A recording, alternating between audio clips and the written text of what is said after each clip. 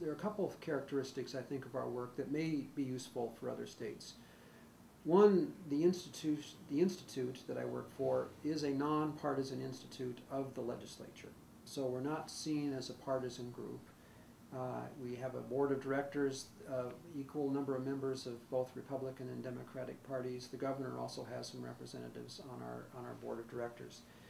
All of the assignments that we get come to us from the legislature. So the legislature has actually passed a bill and said, go study this and come back with the answer. So the nonpartisan nature, I think, is a very important one if you're going to try to be providing this rationally considered evidence and economics about what works and what doesn't. That's very important.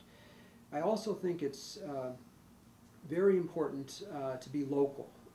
If we were at some distant university and showed up in town a couple times during a legislative session, I don't think our information would be used as much as it is in Olympia, the state capital of Washington. We're right there. We're right next to the Capitol, and we see members, we see legislative staff all the time helping to interpret the results and answer questions about the information and respond to new inquiries about what they need to know to move public policy forward. So being nonpartisan and being local are very important characteristics. The other thing that I would say that tell states, in addition to being local, having a local entity do it and nonpartisan, is to be general purpose. Rather than just doing criminal justice work, we actually work in a lot of different areas of state government. And that way members of the legislature get used to seeing the information presented in a similar way across different kinds of outcomes.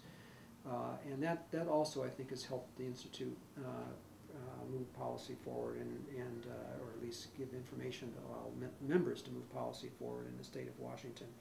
My own personal approach is to be very cautious. I'm a cautious economist. I don't overstate things. If anything, I try to take a cautious approach about what works and what doesn't work, whether we can actually get those programs to work in Washington. I'm very nervous about that, and so I routinely have probably lower outcomes expected from some of the programs than other kinds of researchers around the country would be. In the same way, when I do the cost-benefit analysis, I take a very cautious approach to that. It's just part of what the legislators know when they hire me to produce that information is that I'm a cautious guy.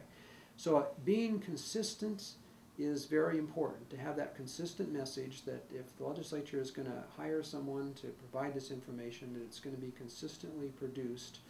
Even if, in my case, I'm a cautious guy, I'm going to be consistently cautious when I'm looking at education outcomes, when I'm looking at crime outcomes, child welfare outcomes, and so on. So those are some of the advice then that I give to other states that are interested in trying to duplicate the Institute's work for the Washington legislature, is to find some entity that's local, that is known to be nonpartisan, that tries to produce a consistent analytical framework to answer the questions, and someone that wants to spend at least half of their time not doing the numbers at the computer, but actually the other half of their time communicating the results both to staff and to legislative members.